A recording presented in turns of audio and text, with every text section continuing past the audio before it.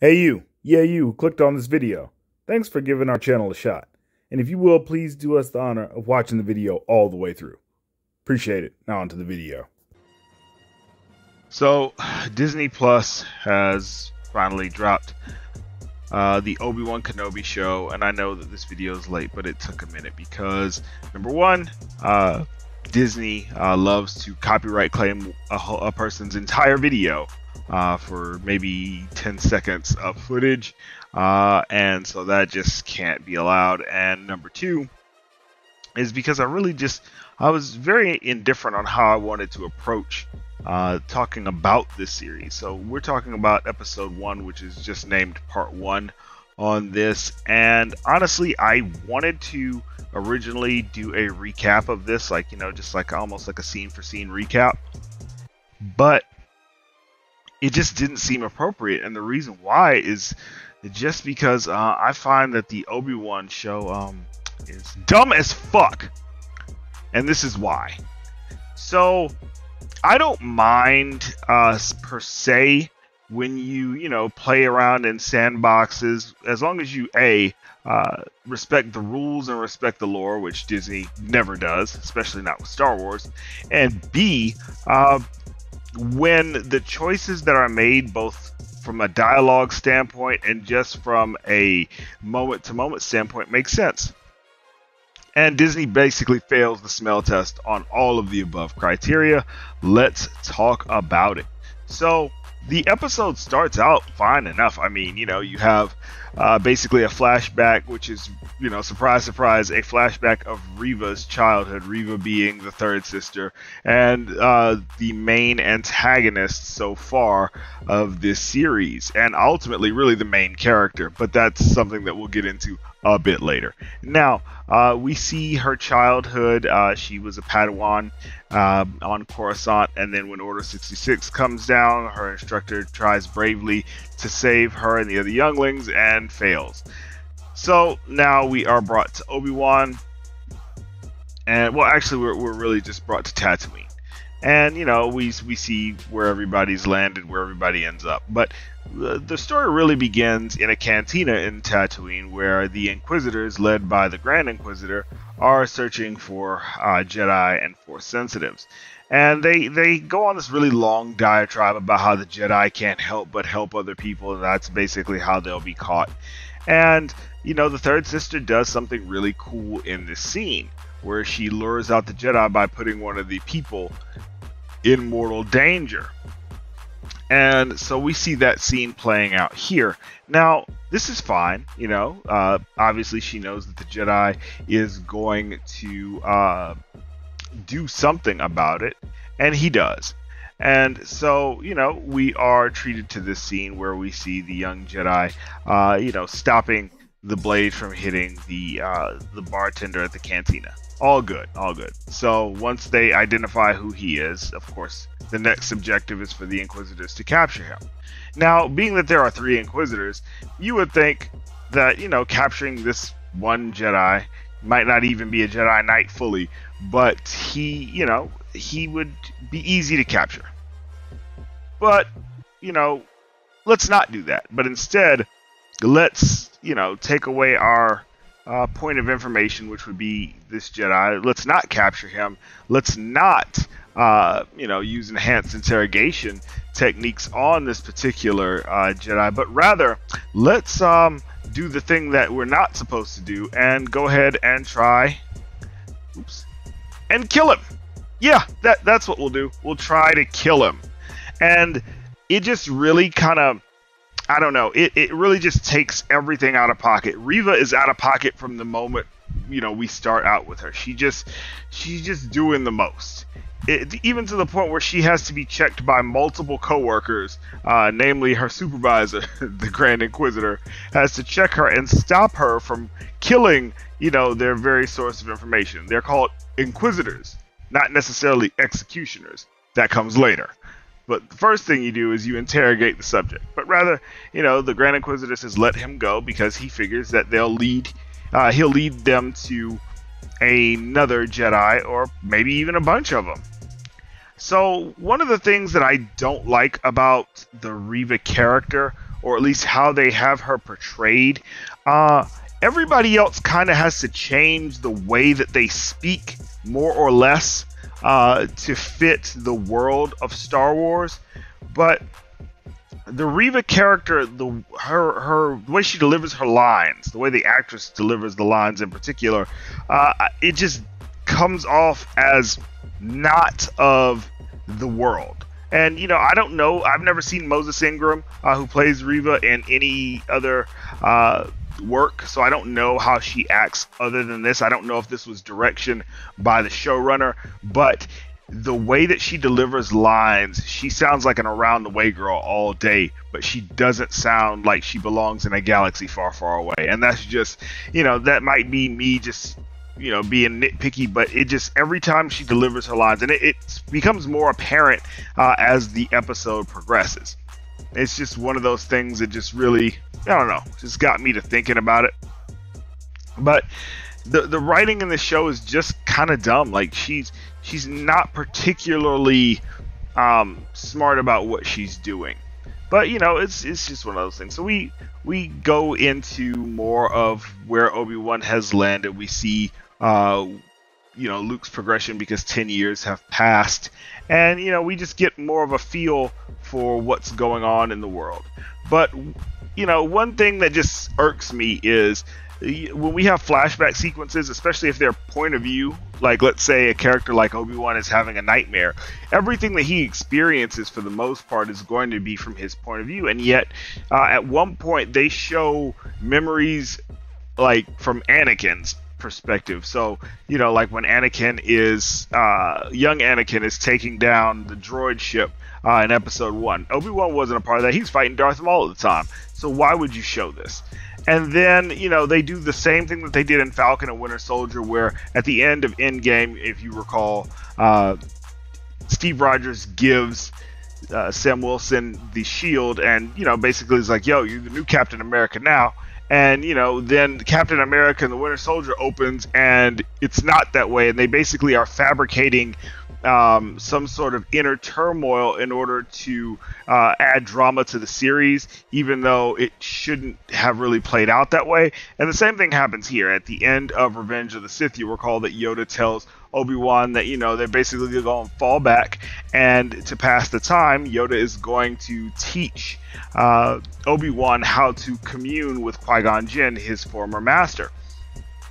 And then we are 10 years later, and, you know, we're treated to this scene, which is essentially just Obi-Wan kind of having a nightmare, waking up, and then, you know, calling out for Qui-Gon. It makes no logical sense whatsoever, but it happens anyway, and it's just, it just boggles the mind as to why this would happen. Does he not understand how to do what Yoda said he was going to teach him how to do? Like, what's the significance of him just kind of waking up and calling out for Master? Like, it's weird. It definitely is strange, and it just, I don't know, it just rubbed me the wrong way.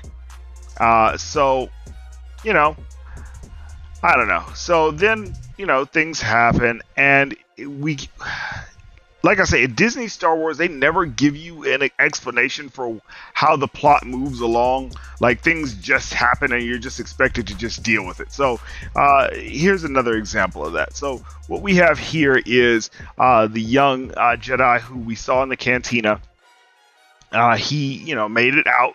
And he doesn't know if the Inquisitors are following him, but he somehow stumbles upon Obi-Wan, which makes very little sense in of itself, because as we know, Obi-Wan is deep in the deserts of Tatooine. It's not like he's easy to find. Like, there's no GPS on Obi-Wan. There's no Find My Jedi app. Like, none of that's going on right now, and yet he just kind of stumbles upon Obi-Wan and is like, hey, man, you know, we can help each other out. We can help. And, you know, Obi-Wan's like, you know, calm yourself down. Fall back, homie.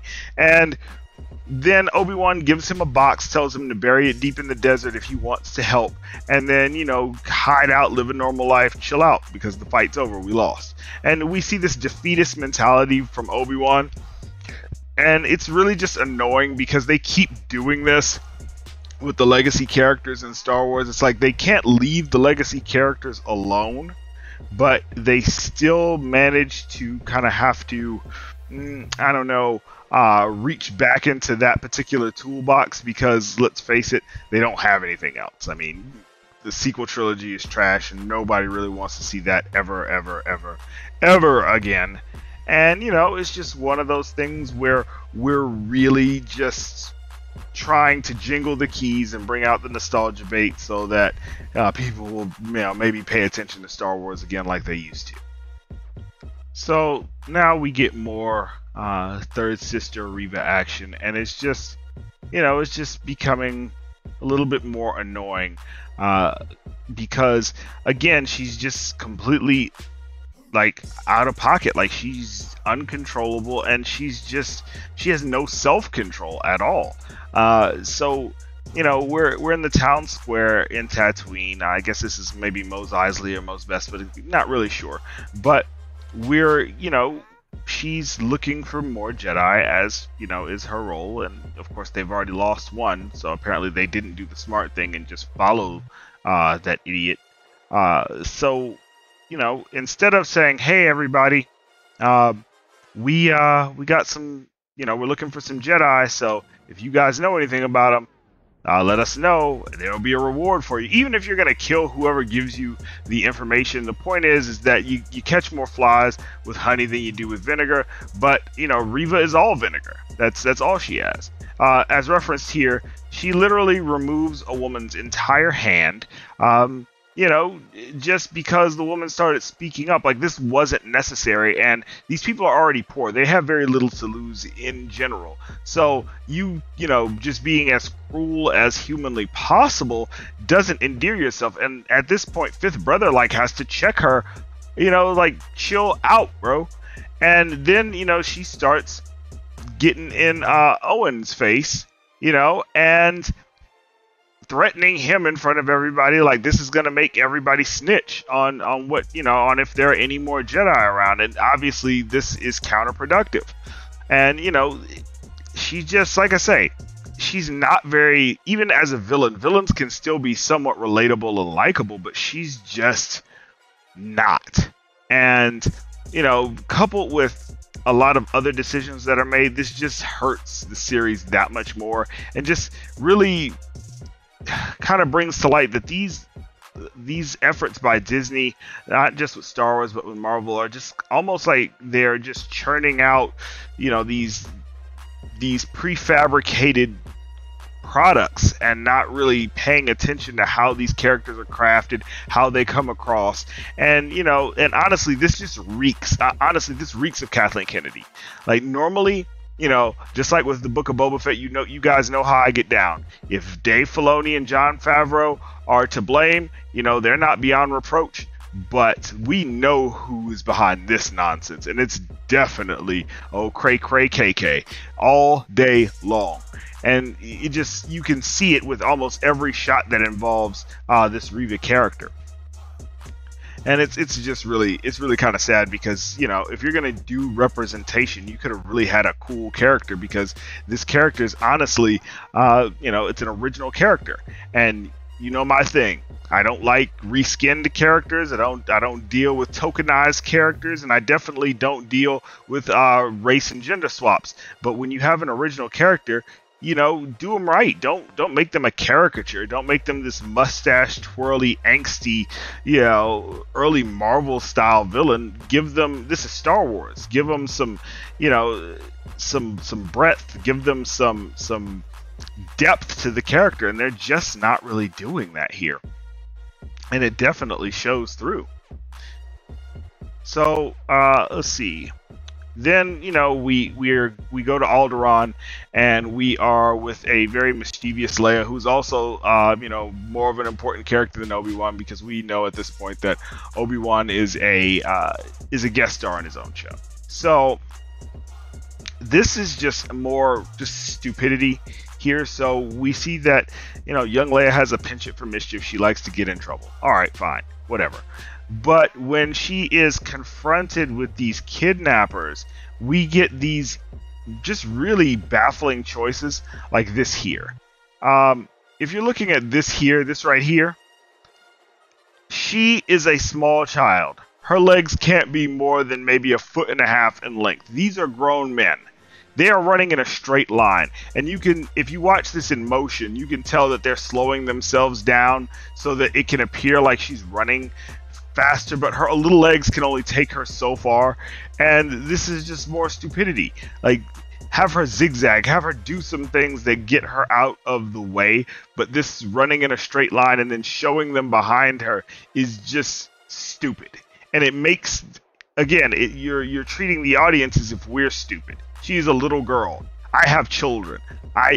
There's no way that when my children were this small, they were going to outrun me or get away from me in any actual way, unless I was allowing it. And this definitely shows through here. And more importantly, the real this thing that just gets in my craw here is that the parents, Senator Organa and his wife know for a fact that Leia likes to get into trouble. Where is her security detail? Where is it? Where is it? There should have somebody on her 24/7 knowing that, anybody finding out who she is or what she can do could equal death, not only for her, but for them and for probably the citizens of Alderaan. So again, it's just more stupid decisions when it comes to the storytelling of this series. And it just doesn't get better in this episode. And I just really don't understand why this needs to be this way. So then, some more stuff happens. She gets kidnapped, obviously. Bail Organa is now pleading with Obi-Wan as to whether or not he's going to, give up the hermit life, leave his charge, which is Luke, and go and clean up Bail Organa's mess. And he tries to make it sound like this is Obi-Wan's problem, when it definitely isn't. This is your problem, sir. You couldn't keep up with a 10-year-old girl, not Obi-Wan Kenobi. So obviously Obi-Wan's like, find a bounty hunter. He's telling him, see, the thing that also pisses me off is that the smart decisions are talked about but never executed. Obi-Wan says, find a bounty hunter, hire somebody. She couldn't have got too far. Just, I can't do this because I have a job to do here, which is take care of this boy. And Obi-Wan knows that the Inquisitors are on Tatooine, and they're not just hunting Jedi, but any Force sensitive. Either you're going to get down with the Inquisition, or, worse yet, you're going to end up, dead. And so this just really speaks to the stupidity of what's going on in a lot of these scenes and a lot of the story decisions that are made. So then we see more of what's going on, and we get the scene in which we see that the young Jedi has indeed been captured by the Inquisitors and summarily executed. So, Obi-Wan here is really just, reeling from this, and you can tell that that this has affected him. And he's probably questioning himself as to whether or not this was the right thing to do, but he knows who caught him, and he knows what happened. So, then, we get this weird, scene where Bail Organa in person goes to find Obi-Wan. Now, he couldn't have spent this time, trying to locate his daughter or fix the mess that he created. No, he needed to come and see Obi-Wan in person to guilt trip him into, somehow going up and cleaning up his mess. And this, obviously Obi-Wan knew that this wasn't the right call, but he does it anyway. And, decides to listen to Bail Organa. And then he does another stupid thing that, again, makes no sense within the context. So he is now digging up the box that he had the young man bury in the ground. Now, he doesn't know when the Inquisitors caught him. He doesn't know if they caught him while he was burying this. He doesn't know if they caught him shortly thereafter, or if they just waited, watched him bury it, and then caught him as he was leaving. They don't know anything. They don't know if he doesn't know if there's surveillance on this thing, but yet he goes out into the desert, digs it up without any regard as to whether or not he could be discovered. And, again, this is just more stupidity. So he digs up the lightsabers, and, then it's just, like I say, it's just one thing after another with the storytelling in this series. It just doesn't make sense with what these characters who've been known to be smart in the past would do. Then we find out who the actual kidnapper is. And we find out that the kidnapper is indeed Reva herself. And, you know, with the way that she's been acting, how can we be surprised that it's her? Of course it's her. Why wouldn't it be, right? Because, you know, she's been doing things, you know, without any type of authorization thus far. So why not just go, you know, all in? Just go whole hog, because why not? So we get to this point in time, and, you know, it's fine. But what really just puts the icing on the stupid cake here is that Obi-Wan, at the end of the series, literally flashes his lightsaber for everyone to see. So now, if anybody had the inclination to snitch and find another Jedi and possibly get paid, they have ample reason, because he has literally flashed his lightsaber, and now they could tell them not only what the man looks like, but they could also tell you what ship he's going on and where he's headed to. But again, you know, far be it for me or for Disney to do what makes sense. No. We have to, again, do these stupid little plot contrivances that are supposed to pull at the heartstrings rather than make any logical sense whatsoever. So, you know, with that being said, guys, tell me what you thought of this episode in the comments section. You know, tell me whether or not you think that I'm right or wrong on this one. We'll see you on the next one. 8-Bit Heroes out. Peace.